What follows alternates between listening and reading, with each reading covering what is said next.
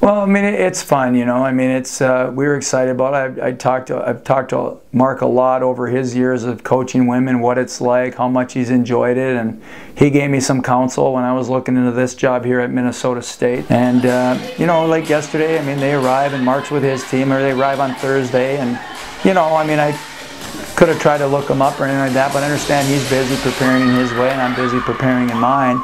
Yesterday before the game, I went over and talked to him. It was always great to see him. I think, you know, we're both competitive people. I think we go about it in different ways. His demeanor is a little different than mine, but I don't doubt that he's not competitive, and he's certainly, his success at Wisconsin has shown that he's a competitive person. So, but once the game gets going, you know, I don't think you know, that you know, I'm thinking about Mark, or you know, I'm watching what players are coming out on the ice and how he's kind of using his personnel. But I mean, I'm not thinking about Mark that, hey, geez, that's Mark over on the bench at that right time. I got enough things to think about on my bench without worrying about what's going on the Wisconsin bench. Friendly. I mean, I think we're both at the age where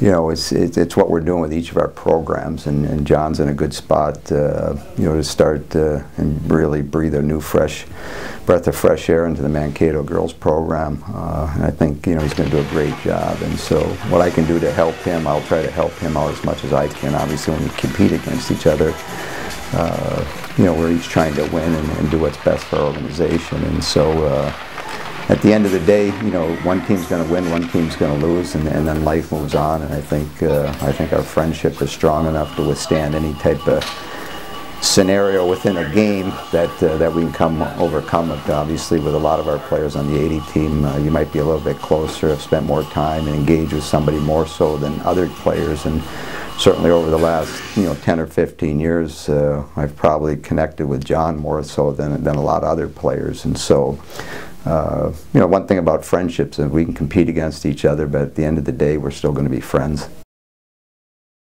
You're obviously Coach's daughter. Yep. What's it like playing for your dad? It's a pretty special thing, I'd say. I mean, not many people get the chance to do it. So, I mean, over the 3 years that I've been here, I've gotten a lot closer with him, and I've seen different sides of him. I'd probably just say it's pretty special. It's a pretty cool thing.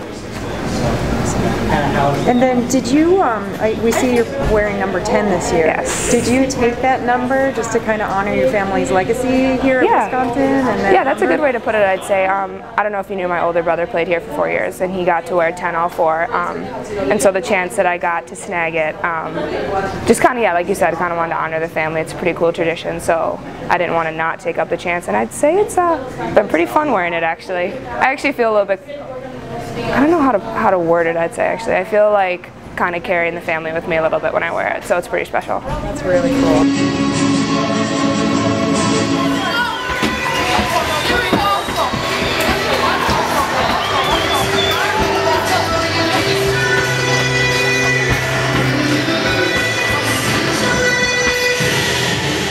Well, I've actually had the opportunity to coach with both of these guys. I've been an assistant for Mark in the World Championships for the U18s, and then obviously I've worked with John now and before at St. John's. So it's kind of exciting to see them both go against each other.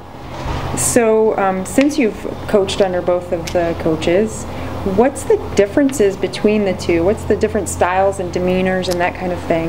Well, I think they're both very, very competitive. I think they show it in different ways. I think John's a little more visual and shows his frustration and shows his excitement. Mark's pretty calm and cool, but internally he's just as competitive and fiery as John is. Do you have any strategies for today's game?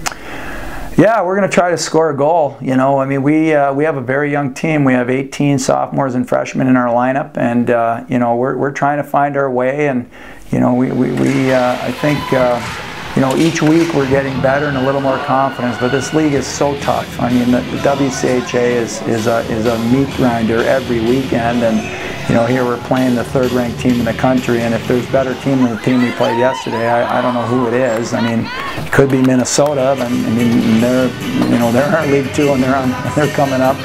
But yeah, we're gonna try to get on the scoreboard. His team has has had 7 straight shutouts now going into our game today. So our goal, I told our girls we didn't want to stop at 1, but one of our goals is to score a goal today. So 1 might not be enough, but we're going to be the first team to score against the University of Wisconsin. So that's one of our smaller goals in the whole scheme of things going into today's game.